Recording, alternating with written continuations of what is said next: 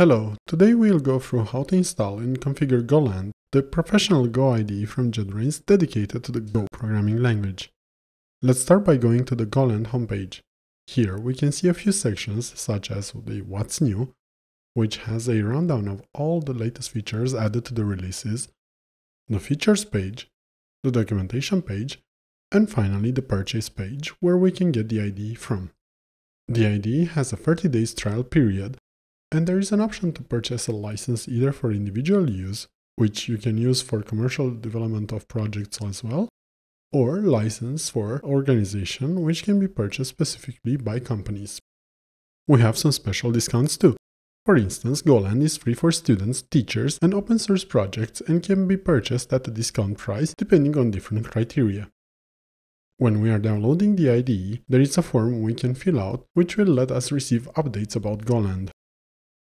Once we've installed and launched GoLand, it will detect if this is a new installation or we are updating GoLand from a previous version.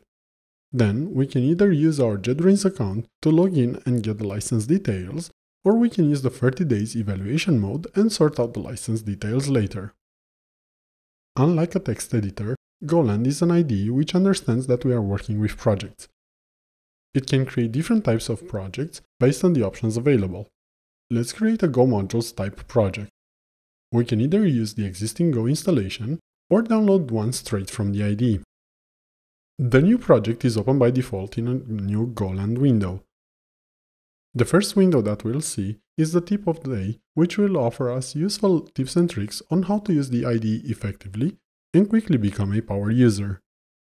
If we want more tips and tricks, we can access this window at any time from the Help menu under Tip of the Day.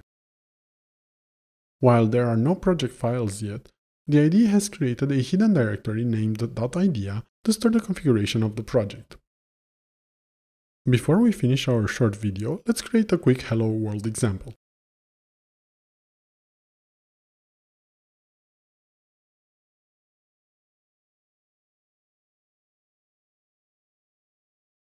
To run, we'll use the green arrow next to the main function. This action creates a Go application run configuration and automatically adds all the details to it. We'll explore these run configurations in detail in a future video. Let's finish by opening Delph, the Go debugger. We can use the File menu and then select Open, which will allow us to select the directory. This will become our project and we can now develop on Delph itself.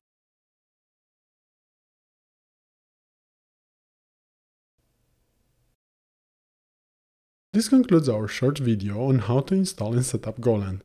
In future videos, we will go into the details of how to configure the IDE, how to use plugins to add new capabilities to it, and how to increase our productivity using the smart built-in features. Thank you for watching. If you have any comments, please leave them in the section below, send us a ticket on our issue tracker, or reach out to us via our social media channels.